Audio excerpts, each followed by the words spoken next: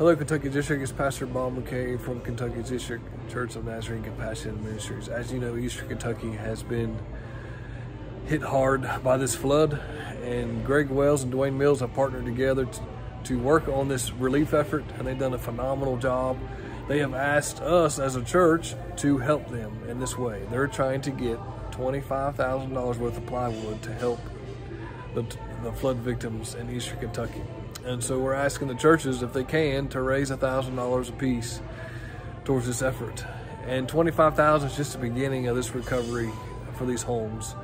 And so we're starting out here. We're asking for you to raise $1,000. And if you do that, you can send it to the Kentucky District, the district office, and they will send it to Eastern Kentucky, or you can go to overflowcommunitycenter.org and give online and go to the Give tab and click on Eastern Kentucky, and we'll send that money directly to Eastern Kentucky.